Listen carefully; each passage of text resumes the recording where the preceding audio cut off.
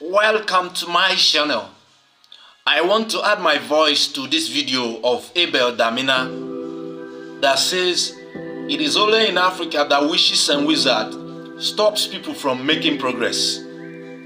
That is truth. That is a fact, because almost everyone around me believe that there are powers from our father's house, from mother's house, from everywhere that doesn't let them to succeed. But when you look into their life, they are doing contrary thing to success. They are doing things that are contrary to making it in life. It's surprise. And when you want to tell them these facts, they argue you. They quote scriptures for you. And they still stay in one place. Listen to this video carefully. Watch it to the end and drop your comments. It's only in Africa that when you are poor, you blame curses. You blame witches and wizards instead of taking responsibility to develop a new set of skills. There was a man called Cain. He was the first man that was cursed in the Bible. Genesis chapter 4 verse 11. Let me show you what a man under the curse accomplished without blaming his witches in the village. And now art thou cursed from the earth, which had opened her mouth to receive thy brother's blood from thy hand. Now observe, God is not cursing him, but God is informing him of his condition. Because of what you have done, you're under a curse. God is informing. This is informative, not causative. Thou art cursed. He didn't say, I have cursed you. He said, thou art cursed from the earth, which had opened her mouth to receive thy brother's blood from thy hand. Now read on. Next verse. Pay attention. When thou tillest the ground, it shall not henceforth yield unto thee her strength. A fugitive and a vagabond shall thou be in the earth. Next verse. And Cain said unto the Lord, my punishment is greater than I can bear.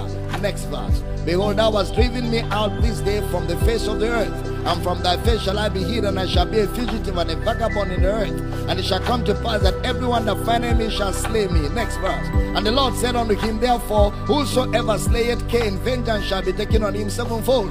And the Lord set a mark upon Cain, lest any finding him should kill him. Next verse. And Cain went out from the presence of the Lord and dwelt in a land of Nod on the east of Eden. Next verse. And Cain knew his wife, and she conceived and bore Enoch. Under the curse, he had started mass producing children. And he builded a city. A man is under a curse. A man is away from the presence of God, but he's building a city. You, your own, is witches in the village. You are in Christ and you are still complaining about witches. You are in Christ and you're still complaining about things they have done that is stopping you.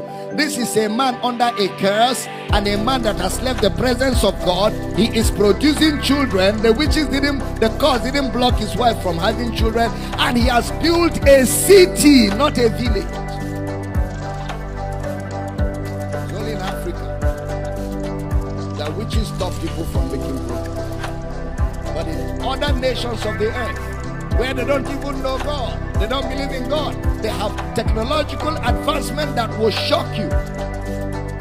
Go to places like Dubai and see what men without Christ are achieving. You have Christ, look at what you are achieving. Yet God makes the sun to shine on the good and on the bad. So who is to blame? He makes the rain to fall on the evil and on the righteous. It's not God's fault. It's not the fault of any witch or wizard. You need to take responsibility for your life. I'm teaching good. Somebody says to me, well, Dr. Damina, everywhere I've applied, I've never gotten a good job. And even when I get a job, I'm not able to maintain the job. Two things. Number one, check your skill sets. Number two, check your character. You have a character problem. That's why you can't maintain a job. Your character stinks. You need to do some character adjustment. That's why people can't tolerate you. You cannot be tolerated. You can't maintain a job because you have a problem with your behavior. You have a problem with your temperament. And you have a problem with your attitude. Because attitude is everything. I'm teaching good this morning. Don't use prayer to cover up for what you're supposed to do. No matter how hard you pray, God will not come to your house and cook your food. No matter how hard you pray, God will not come to your house and sweep your house. No matter how hard you pray, God will not come to your house and sew your clothes for you. If you don't know how to cook, you don't know how to cook. And you don't need prayer to learn how to cook. You just need to humble yourself under somebody who knows how to cook to teach you. Even if the person is slapping you, take the slap and learn how to cook. It's better to be slapped than to not know how to cook. I'm teaching good here. I'm solving many problems. We pray for things we ought not to pray for. And then at the end of the day, we say, God doesn't answer prayer. Why will there be an answer for what prayer should not handle? God, oh Lord, come down and manifest your power. Come down from where? Which tree did he climb? He said, I will live in you. I will dwell in you. I will walk in you. I will be your God. You will be my sons and daughters. Where is he coming down from? I'm teaching good.